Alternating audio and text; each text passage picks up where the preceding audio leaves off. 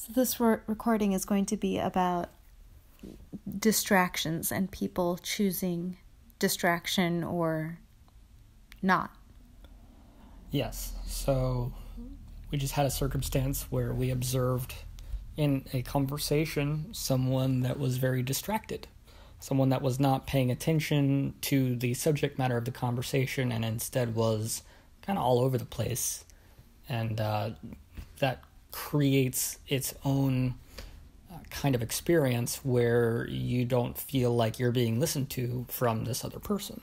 Mm-hmm. And it just it kind of makes the whole conversation, turns it kind of sideways. It doesn't feel like it's genuine because someone's off in their head, they're thinking about something else, they're doing something else. It just doesn't feel quite as co-creative as it could be. Right. During the conversation, it was us and another couple, and during the conversation, I remember it was very hard for me to be present. In fact, I just wanted to get up and walk away at various different points, and in the end, I ended up going to a completely different part of the room, and I just felt my lack of focus. And so in that moment, I chose, I'm going to focus on something. So I went on and continued a project that I'm working on, and I focused on that completely, and it just felt more natural than being a part of that conversation. And in fact, I completely phased that conversation out. It had nothing to do with me. Their distractions had nothing to do with me. Yeah, for a little bit there, I think the dynamic of our conversation is usually that you are able to bring the person in question, that one that was distracted, you're able to bring him back to a point of clarity or presence. And in this particular instance, that was not happening. He was not choosing to come back right. to presence. So in that, you kind of almost sympathized for a little bit there with his vibration. You didn't know quite what you were doing. And then I chose to be present right. with myself. So I left because I realized that my work there was done. There was nothing else I can do. Yeah.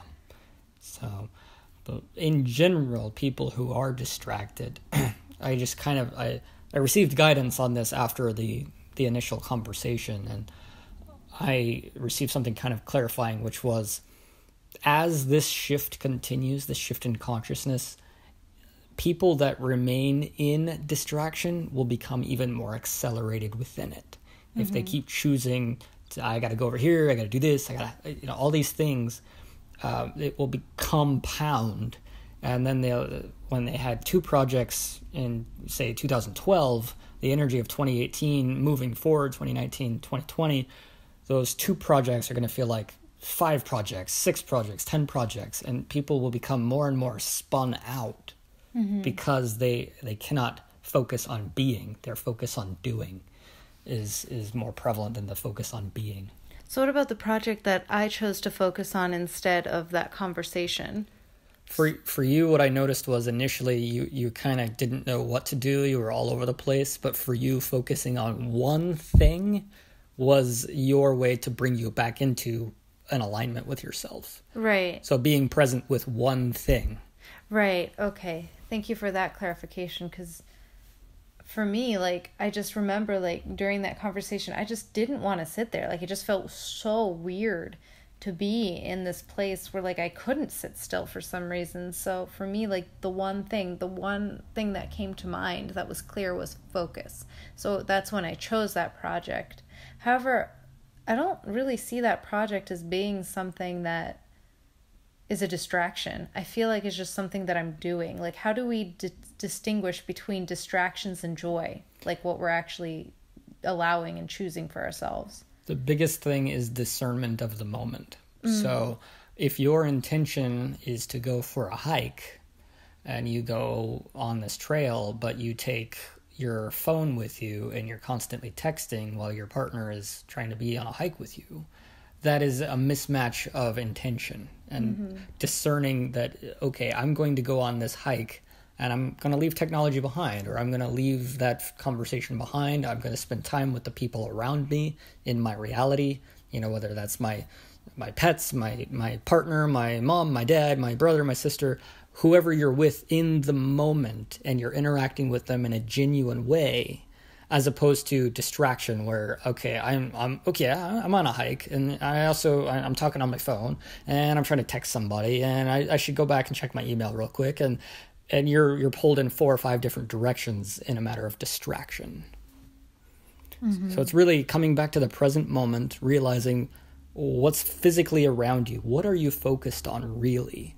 And bring it back to one thing. If you're going to bring it back to one thing, that means, okay, I have to do the dishes. I'm going to be here, right here. I'm going to wash every dish with intention. I'm going to be present with it. Or I'm going to go and watch a movie, and I'm going to enjoy myself with a partner watching my movie. I'm going to turn my cell phone off, maybe mute it. Something so I won't be distracted in whatever I'm doing in the moment. Mm-hmm. So me choosing to leave the conversation was me actually choosing to be present with one thing, because it was becoming very hard to be present with people who were in distraction. Exactly. Okay. Yeah. I'm getting it. And so, like, would you, for example, this project, I think it could easily be a distraction if I ever chose for it to be a distraction. So I think going back to what you're saying, if I can rephrase it, is that every time I intend to do something, that intention is what creates the reality of that experiment, of that project, of that action that I take. Right. Every action you take could be intentional as its own thing, or it can be a distraction. So a walk one day might be very intentional for you, and you're like, yes, I'm being present on my walk. And then the very same action the next day might be a distraction from something else you're trying to get away from. So it's not necessarily just about the action, it's about your intention with that action. Mm-hmm. With you and this project, you can be very intentional with this project. Mm-hmm. You can say, I would love to focus on this one thing, and you're not trying to get away from something else. Mm-hmm. Your focus is not already distracted from something else trying to do this project. Mm-hmm. Does that make sense? Yes, it is intentional, and it felt intentional, and I heard focus when I chose to focus on that. Yes. So that's funny, because I think right now for a lot of people it might be difficult for them to understand what the difference is between something that they are consciously choosing and something that they are choosing out of distraction. So, and a great way to bring it back to that, there are a couple different things that my guidance is saying. And one is breathing. Mm-hmm. Bringing yourself back to your body. Just take a deep breath and then realize what is immediately around you. You know, okay, so you have your phone in front of you, you're breathing, you're suddenly back to your body because you're breathing. Mm-hmm. And then you realize, I have my phone in my hand and I'm texting, and there are 2 people in front of me talking to me. Mm-hmm. Which one of these is a distraction? Mm-hmm. And then you put your phone away, because your phone was not the actual focus of your present moment. Your phone was something you unconsciously pulled out and began texting, even as you were entering a conversation with someone. Mm-hmm. And that's something that's very challenging to do at first, because people in distraction don't really realize people in distraction will actually begin to say that they're multitasking. That's a big buzzword in Western society. I'm multitasking. What that actually is really energetically is... You're flipping through various different distractions. Yes. You're being so not present that you're trying to focus on 6 different things. And when you try to juggle 6 different things, more often than not, all of these things are done in a very half-mannered way. So you didn't actually complete any one thing very well. You just did 6 things very poorly. And so bringing it back to one thing at a time. If someone is talking to you, maybe choose to put the phone away. And if you are choosing to do a project, recognize that the project you're focused on is exactly what you meant to do, as opposed to trying to get the project done because you didn't want to focus on something else, you know. Right, because you're trying to run away from something else. Right, because you're trying to juggle something else as well. Interesting. Yeah. I feel like there's more I want to say, but I think for this recording, these are various different nuggets of information that might need to be dissected more and listened to more before they fully sink into someone's mind. Yes, it would take more conscious discernment. It's not going to be in a recording. Right. This can be the start of it. Right. Or someone begins over the next month after listening to something like this and saying, okay, I have an intention to find out what keeps distracting me in my reality. Right. Yes, exactly. And I feel like a way that I see it sometimes is that different shades of stuff will be around you, and you can choose the one that you want to focus on, and you can dismiss the other ones as distractions. Right. A big thing, too, is recognizing that the thoughts that you're having in your head are not yours. Yeah.